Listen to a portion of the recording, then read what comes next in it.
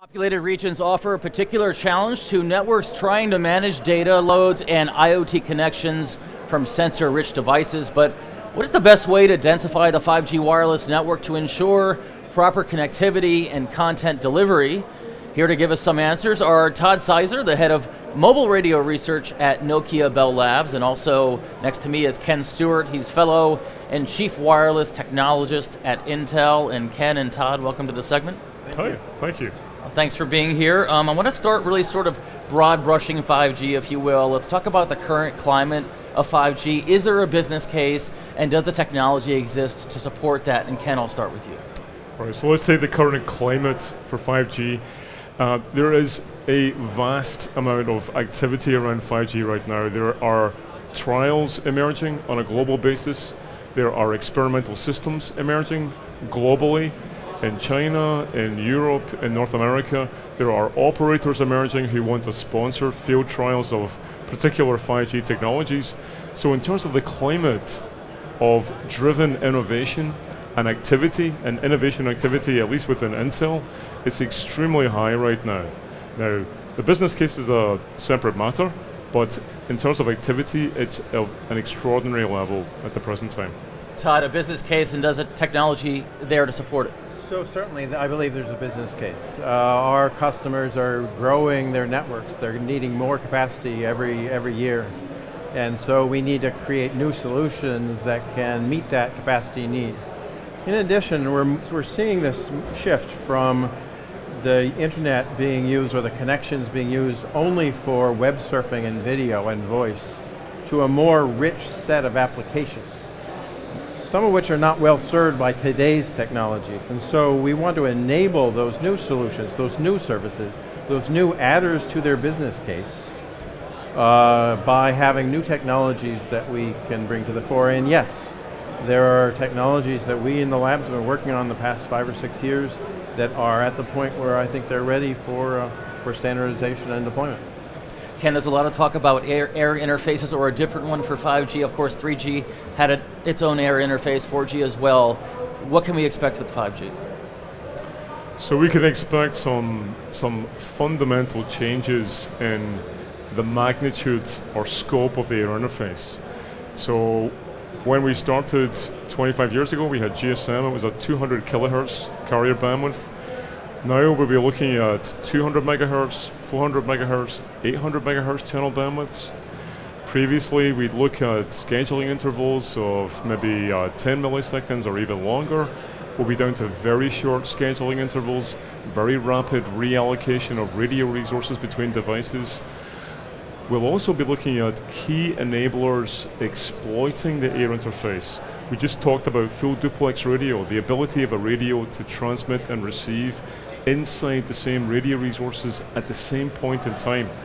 That is an extraordinary enabler for the evolution of the air interface, where we can now transmit and receive at the same time on the same spectrum using the same common air interface. So there's a really interesting convergence of increased functionality, innovation in the air interface, and enablers to give us different ways to think about how the air interface should be designed. Todd, do you think regarding 5G and at this moment that there's no significant change required for the core network? No, there definitely is a need for improvements in the core network. For example, low latency, as Ken correctly pointed out, is a key new solution that we need to bring to the table. And that in order to get low latency, it's an end-to-end latency you need to optimize. And so, do we need improvements on the air interface and on the radio? Of course. But end-to-end means through the backhaul, through the metro, through the core, to the content delivery, and back. And so we need new types of solutions. We're talking on our booth about connectionless solutions that can allow you to have much shorter times to set up a connection, as well as the ability to support millions of connections in a cell at the same time. Ken, I want to go back to you on some of the challenges for 5G. Speed, of course, is something that's been worked on for quite some time. Cell-in coverage, extreme low latency, capacity for channel capacity. But another challenge that we're talking about now is interference management. Can you tell us why that's a challenge? So capacity in anything but a non-trivial system ultimately is about your ability to manage, suppress, and control interference between users and base stations. Accordingly, we think with 5G we have a number of very interesting opportunities to explore new ways to control interference. Leaving aside scheduling and other advanced radio resource allocation techniques, interference cancelling radios have progressed well over the last 15 years. We see new opportunities to bring very advanced signal processing for interference suppression in 5G.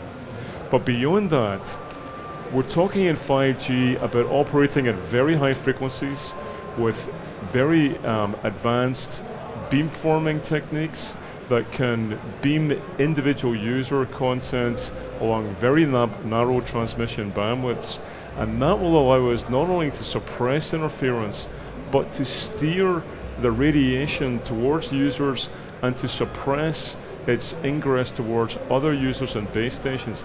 In other words, we anticipate the 5G landscape to be a landscape where we are actively managing through beam steering and beamforming the interference of one system to the next. And this will be a whole new vista of interference managed heterogeneous networks.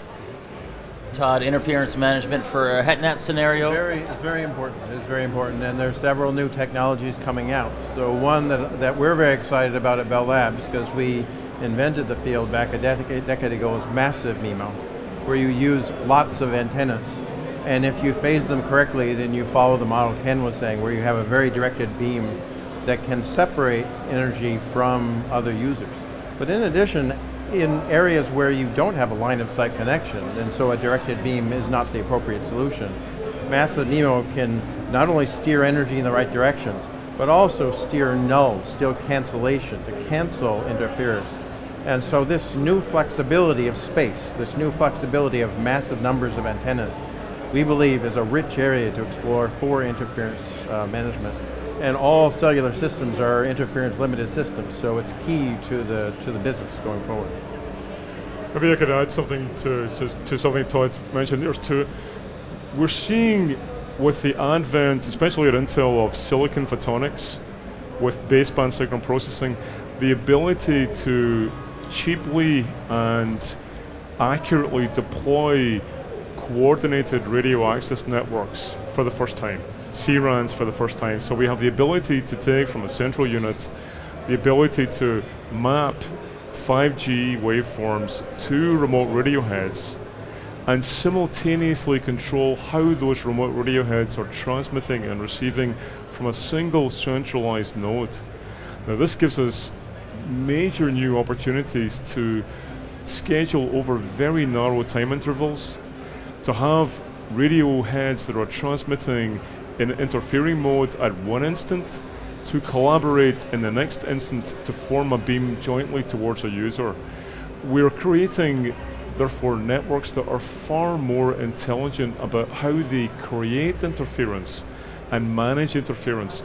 So we see, therefore, the ability with the advent of new silicon techniques to move into a landscape of managed interference environments, which take us from the old cellular concept of frequency reuse and interference management into a much more actively managed interference scenario. It's a very exciting and interesting time to be working in communication systems. And this solution is one that we saw in LTE with COMP, so our network MIMO is what we called it in the labs, and that's gotten us a bit of the way there. But there were some challenges there, and I think we're going to correct them in 5G to really get this vision that both Ken and I share of a very dynamic, active interference management network. Right. And centralization, as Ken pointed out, can play a good part in that too. Of course, there's a number of technologies that support 5G. Millimeter wave technology is one of those. Ken, I'll start with you. Why does that always seem to rise to the top of conversations? Well, with every generation of wireless technology, we always look for what's sexy and different. And as engineers, we're naturally drawn to the shiny object in the room. So millimeter wave is very cool. It's very interesting. We think it's extremely important. We're developing technology, and we have technology with WiGig that we will redirect towards 5G bands such as the 28 gigahertz band or the 39 band. We also think there are very interesting ways to remap that silicon solution to give us exactly the kind of massive MIMO arrays that Todd mentioned. They're now realizable in silicon today with rational, low cost, low power consumption manufacturing techniques. Now, at the same time, there are issues with millimeter wave operation. There's penetration loss issues, there's propagation issues. So we're not losing sight of the lower frequency bands too. Things that happen at 4 gigahertz and 3.5 gigahertz and 5 gigahertz, and the much lower frequencies are equally, if I may say, sexy, and in many ways very pragmatic. So we see it's the combination of superb new engineering at millimeter wave for very wide bands, radical new spectrum frontiers, in combination with very advanced techniques such as massive MIMO and CRANs at lower frequencies, taken in combination, is the right way to give us a economic model for 5G that will work. You talked about low band technologies for 5G. Can you elaborate on that a little bit? So I think there's a lot of innovation we need using low band. I mean, people are indoors 80–90% of the time, and we generally serve them from outdoors. And so millimeter wave as a technology doesn't have the ability to penetrate through most buildings, and so there will be a need for new low band technologies as well as for the millimeter wave. So in low band, we've been investigating a variant of OFDM called universal filtered OFDM. This slight variant allows you to have very low latency connections, very different types of solutions, solutions that I can describe to you today, like video or broadcast or machine to machine, but also the flexibility to support applications I can't describe to you today because they haven't been invented yet. And let's not forget that we're designing this solution for 2020, 2025, when there's a whole new generation of folks that have grown up never knowing the old cellular system. They expect to be connected at all times in all places. And so they're going to invent new ways of interacting with each other. They're going to demand new things on the radio. So we need a very flexible, forward flexible solutions for low band, can enable the applications I can describe to you today, but have the ability in the future to be able to adapt themselves and be flexible enough to support the ones that are going to be invented in the future. Ken, of course, 5G in some regions of the world is expected to launch by 2020, really sort of industry-wide 2025. To be practical, 4G still being deployed. Right. Do you think that a 2020 deployment launch date is reasonable? Is still a reasonable conversation to have for 5G? So we still have 2G systems in the world today. We have many 2G capable devices. I think almost every device we ship, or chipset we ship from Intel, is a 2G capable chipset. They're also 3G capable. They're effectively 5-mode device chipsets. Accordingly, it takes a long time for earlier technologies to go away. They're not going to disappear anytime soon. So it's good to talk about when the beginnings of technologies happen. So the beginning of 5G in 2020 for exactly the kind of focused deployment areas that Todd mentioned, like transportation centers, stadiums, dense enterprise deployments, dense campuses or urban centers. Absolutely, we think 2020 is absolutely rational, and there have been some very interesting announcements about earlier initiatives too, for perhaps more specific use cases, but we can imagine seeing very early deployments even as early as 2019 or possibly before that for some specific use cases. So yes, we see the ramp beginning towards the end of the decade and continuing through 2025 quite powerfully. Todd, do you think 5G will evolve and excel at the same rate that 4G did, or at a much faster pace? I think it'll be faster. I think it'll be faster, but different than previous generations. As Ken correctly pointed out, these wireless technologies that we've deployed in the past, be it 2G, 3G, 4G, Wi-Fi, Bluetooth, they're not going away. And so 5G, for the first time, our vision is that we build system of systems, that we build solutions that recognize that the end user doesn't care that it's 5G. They don't know, they shouldn't have to spell 5G. They shouldn't have to spell Wi-Fi. They shouldn't have to understand Wi-Fi.